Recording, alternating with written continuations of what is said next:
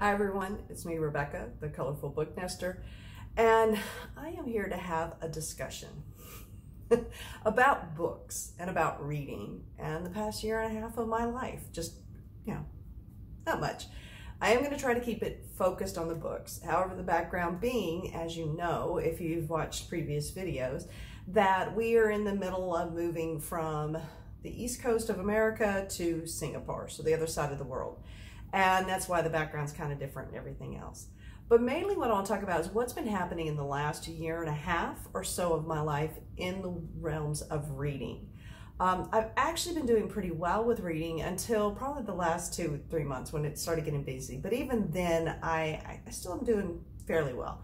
But I've learned some things along the way about myself. So when we moved from Vermont, the little cottage that we had up there, and we came here, or we moved to the Jersey apartment across from New York City, we were moving into a one-bedroom. Now, this is a one-bedroom apartment that we had that my husband actually was using just to go to and from work. I would come in on weekends.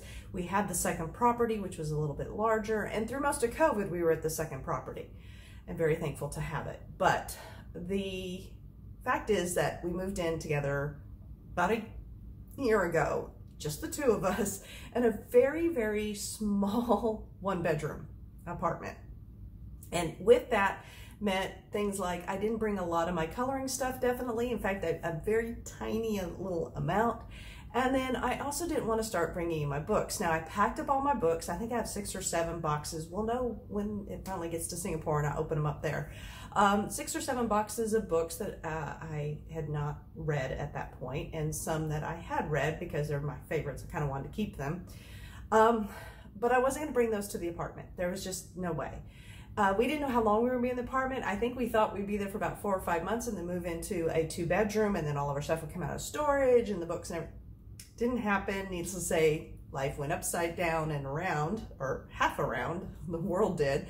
And now we're moving again. So luckily I didn't bring any of that. Didn't mean I didn't get some books for gifts periodically in the last almost a year, but what I mainly went to was reading on my Kindle. I've had a Kindle for years and years and years, and I go back and forth reading on it. I have to say, for travel, it's my absolute favorite. This is so thin, so easy to pack. It feels pretty good in the hand since putting this cover on it, all of that. But really and truly, I do love a physical book. I enjoy that. Opening up a book kind of lets me separate, and I go into a different reality, whatever the book reality is. Having something electronic still in my hand, it's very easy to get distracted. Now, luckily, this is just a Kindle. It's just a reader. It's not, a Fire tablet or any of that I could get distracted by online things so much. And that's why I like this one. But it still feels like it's an electronic in my hand. I don't get that exchange into this is my reading time necessarily. But I made that choice. I also got involved with NetGalley and started doing some NetGalley reviews. Really enjoying doing that. And those all come via Kindle, so that's great. And it doesn't add to my moving issues as far as things to have to move. I do think they're very practical in a lot of ways, but I do miss my books. But I've been reading solely on Kindle for the most part. For the most part. The other thing that recently I did about a year and a half or so ago is I started thinking about, I was digesting a lot of books, and I know there's a lot of readers out there that have 4 or 5 books going on the go. I started getting into that. I started having multiple books, and by multiple I was talking 3 or 4. But I was getting disconnected from my reading, and I was kind of blaming the authors for not being engaging enough. I was thinking, well, maybe they just didn't write an interesting enough book. And then I decided, hey, you know what? I love a buffet like anyone else, I guess, to some degree. But in general, when I want to go out for dinner or when I'm having a meal at home, I eat one ethnic-based type meal. So if I'm hungry for Japanese, I go sit down and we go to either a Japanese restaurant or whatever, and I'm only eating Japanese food. I'm not eating Japanese, I'm not eating Indian, I'm not eating Thai, I'm not eating American hamburgers or whatever. You know, I eat one meal and really savor it, and I enjoy it. I get cravings for it, whatever type of ethnic food it might be. So I said, maybe like with books, I shouldn't be having a buffet going on it all the time because I'm not focusing on any one thing. I was following plots, getting engaged, keeping up with what was going on, and overall reading time. And that's another thing that I'd like to discuss.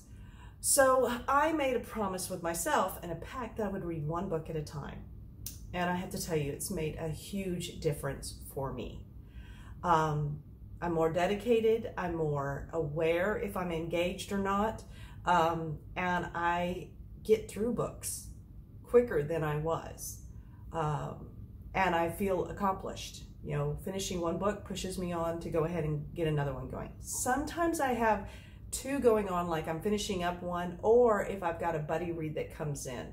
Every once in a while, I kind of put the other book to the side and I'll do my buddy read. But overall, doing one book at a time has really helped me. I've also very much released myself from, as far as, yes, I call myself a booktuber, but I am not a competitive booktuber. I am not somebody who's going to look at how much other people read and go, wow, I don't read very much. Well, I'm getting more engaged with my books. So the next thing is that I had this fallacy idea that if I had any spare time, I would spend it reading. And that I did, that I spent all my spare time that I had reading. And what I realized is when reading one book and you go, why is it taking me 5-6 days to read a 250-page book? It's because I'm not spending all my spare time reading. That was me lying to myself, just to put it bluntly, wanting to be something that I'm not. And then I held myself accountable, or I was upset with myself for not doing it. But what I realized is I have other, not only hobbies, but interest, and then other things coming in. One of the things reading does for me is I love reading stuff that makes me want to go research and do more. If I was reading 4 or 5 books, either I wouldn't be engaged enough to even know, hey, I want to go look this up and see more about it. But if I took time to do that for 4 or 5 books, I'd get 4 or 5 books read in a year. And then, like I said, I'm not reading every spare moment. But when I do pick up, in this case, my Kindle, I'm focused on reading. And it's easier for me to get engaged again and get back into whatever story because I'm only reading one at a time. But that's me. Now, the next thing is that part of, for me, for reading purposes anyway, I really do like the physical of a book, and my husband likes to buy me books, you know, because he knows it's something I like, and we both like going to bookstores. We really love looking through those, and that whole kind of, I don't know, what is it called? Hunting and gathering, you know, you go hunting for a book and then you find it and then you gather it. That thing, I'm more like, you know, that's my kind of hunting, book hunting. And the joy of when you find something, you're like, wow, and then you can buy it. So when we were on vacation in December, he bought me some books at Christmas time. And I noticed when we went to move and to pack up books that were in the apartment, I thought they would all be my husband's. Well, no, over the time, he's bought me a few other ones, and I probably bought 1 or 2 myself. So I've added to my book collection. And that's something that I want to make sure that I'm doing and reading those. It is nice. I recently have been working on this book called The Cornish Coast Murder, which was a great, great little book. Very interesting. I've enjoyed it. It's a little mystery. It's set on the Cornish coast after World War II. The writing was really great and not stereotypical, but with some stereotypical characters, like characters you expect to be in a quasi-cozy-ish mystery.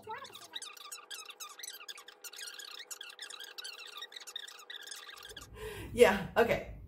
I said I wasn't going to do this. I wasn't going to go down the line and start talking about books. And I just started doing it with this one. But however, this is the first book I've had in a long time that has been physically in my hand. And it was a paperback, and I loved it. It's funny, I'm kind of like along the lines of, I really like hardbacks. And I think it's because I think I might want to keep it. And I'd rather have hardbacks on my shelves than paperbacks. But I didn't care. It was a book. It was pages. They were in my hand, and I really loved that. I could see. That is the biggest thing. This tells me percentage, which is kind of good in a way, but 50% of a 500-page book and 50% of a 100-page book looks the same on this. 50% of a 500-page book and 50% of a 100-page book, when you physically can see it, or 200-page book, is very different. So I really like being able to see where I'm going and how much further I have to read, because I always get to that halfway mark and then it's like, woo, and I start reading much quicker, especially if I can see that it's almost time for me to be done with this. So I'm looking so forward. I think that's one of the biggest things, is getting my books out of storage and having some physical books. I am thinking of how do I stay focused on those, don't go nuts and go out to bookstores and just start buying books, read what I have, get through those. But when those things come out of storage, it's going to feel like I just went to the bookstore, because even though I know what some books are, it's very funny when I do walk through a bookstore now, I'm like, oh, I have that one. Oh, I have that one. But it will feel like I just got a giant book order. So I'm wondering about that, how I'm excited about that and looking forward to it. But as far as my reading, I've been doing pretty well. I slacked off, I would say, and by slacked off, I just changed priorities of what I was reading. One thing I will do sometimes is have a fiction book and a nonfiction book going at the same time. I'm about to pick back up a nonfiction book that I was reading before, which is about Singapore. So, I just want to be able to read that. And then I'm not sure right now, I've got a NetGalley to finish, and I started reading that one about 40% into it. So overall, I'd be really curious, for those that do read multiple books going, what kind of is your reasoning? I would think it's, that you don't know what mood. What's your average reading amount on a daily basis when you have those multiple books? Because, my average daily goes up and down and all over the place. One day I might not read anything. The next day I might read 20, 30 minutes. The next day I might read for 2 or 3 hours. I don't have a set time. It's something I'm hoping once we get settled in Singapore that I will be able to do, is really start hammering out some time for reading, particularly like review books, because I'd like to continue with NetGalley if I can. I've not requested any other ones. I've got my last one to finish reading, and I still have a couple of reviews to write. I need to get all that caught up and start over with NetGalley. I want to get my percentage read up a little bit better, and then I'll start with that. And I'd love to get a buddy read going, because I've missed my buddy read with Reads and Eats over there. Fiona and I have really good buddy reads, and I've missed that. So that's where I'm at. I know this is kind of all over the place, but I thought I'd just come on and kind of chat for a little bit.